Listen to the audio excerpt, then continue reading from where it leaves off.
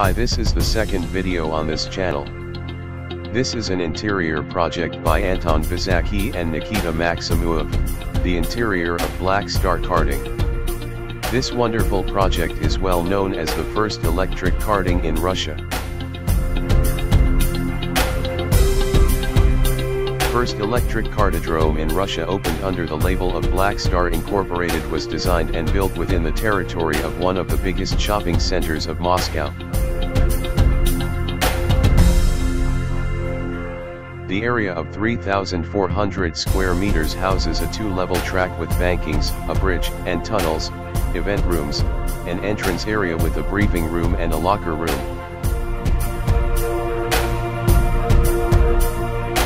To increase the space and to obtain a better overview, a mezzanine has been built where one can find a hookah area and a with a view of the entire track.